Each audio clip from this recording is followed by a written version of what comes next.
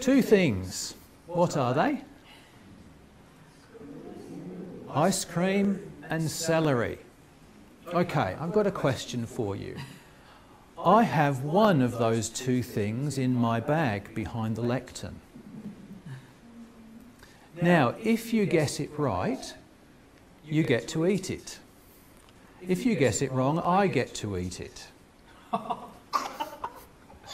Now, think very carefully about what you think it should be behind the lectern. Is it ice cream or is it celery that I've got there? What do you think? Sorry? Could well be ice cream? Could well be. Anybody want to hazard a guess? Sorry? You think it's celery? Do you like celery? You do? That's just as well. Let me see. I go and dig it out here. Here we go. A little box of celery. Would you like a piece? Would you like some? There we go. Henry, do you like celery? Maybe not. Yes, that's my answer too. Yeah, Pam often feeds me celery and she'll tell you how much I sometimes don't. It's not one of the worst things in the world, but I'm not very fond of celery. The reason I've chosen to talk about this is we're talking about what is good. What is good. Now, if we eat an ice cream, often we will say, that tastes good. Doesn't it? It tastes good. But the thing is, we know ice cream is not very good for us, don't we? It's okay in small amounts, but you can't have a lot of ice cream. What happens if you have a lot of ice cream? Sorry? You put on weight, yes, and it's not very hard to put on a lot of weight eating ice cream. What happens if you eat a lot of celery?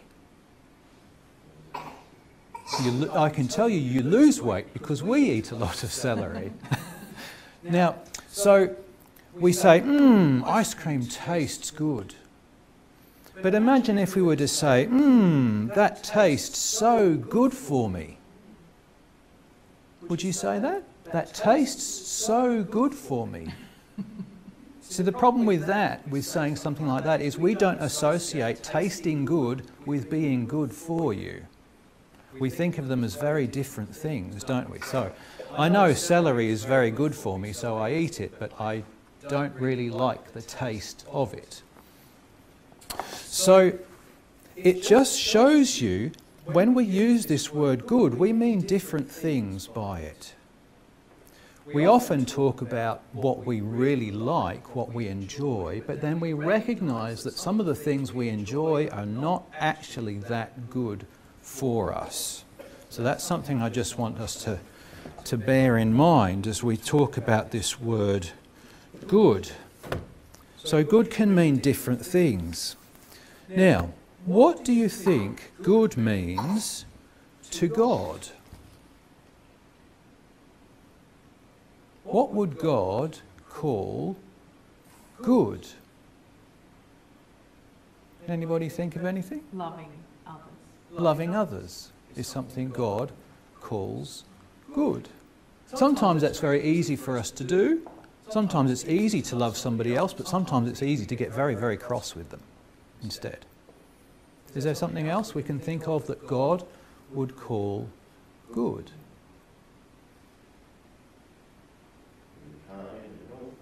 Kind and helpful? And if we think about it, I'm sure there's lots of things we can think of that God would call good, but sometimes we don't call them good. So this is the problem with the rich young man who asked Jesus the question, what should I do to inherit eternal life? It wasn't that he'd done anything particularly bad. He'd spent his years, his whole life, obeying the commandments. But it wasn't quite enough. And the big problem was what he called good and what God calls good we're a little bit different. And we're going to think about that idea a little bit more as we proceed through the service this morning. So just have a think about what we mean by this term, good, what it means. Because it's a very important thing to grasp that we actually talk about it in different ways. Okay?